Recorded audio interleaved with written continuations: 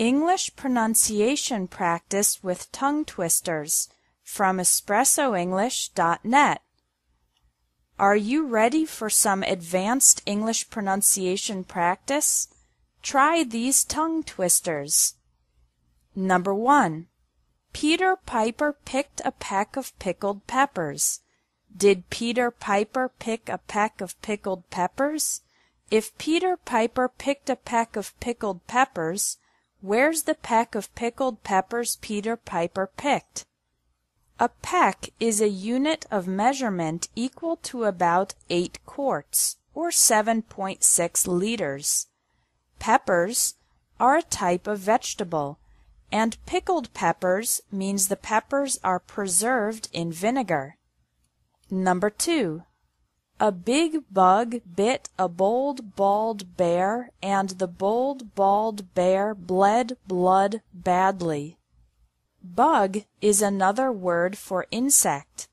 Bald means the bear has no hair, and bleed or bled in the past is when blood comes out of your body. Number 3.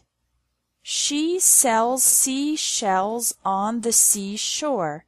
The shells she sells are seashells, I'm sure.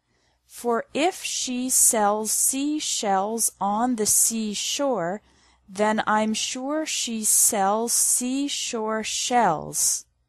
On the seashore means near the ocean or on the beach, and this is a seashell. Number 4. Swan swam over the pond. Swim, swan, swim. Swan swam back again. Well swum, swan. Swim is the present tense. Swam is the past, and swum is the past participle.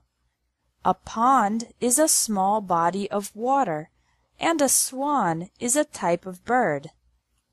Number 5.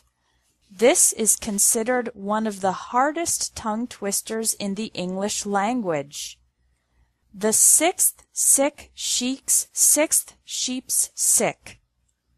A sheik is a leader of an Arab family or village, and this animal is a sheep. Now let's try all the tongue twisters fast. Ready? Number 1. Peter Piper picked a peck of pickled peppers. Did Peter Piper pick a peck of pickled peppers? If Peter Piper picked a peck of pickled peppers, where's the peck of pickled peppers Peter Piper picked? Number 2. A big bug bit a bold, bald bear, and the bold, bald bear bled blood badly. Number 3. She sells seashells on the seashore. The shells she sells are seashells, I'm sure. For if she sells seashells on the seashore, then I'm sure she sells seashore shells. Number 4. Swan swam over the pond. Swim, swan, swim. Swan swam back again. Well swum, swan. Number 5. The sixth sick sheik's sixth sheep sick. Thanks for watching English Tips from EspressoEnglish.net. If you liked this video, please share it.